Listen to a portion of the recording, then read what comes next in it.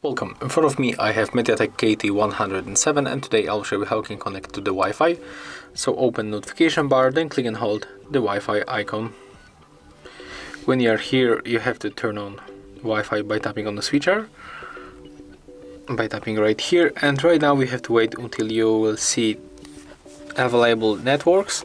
So I'm going to connect with Zenfone 7 Pro, tap on the network and then input password.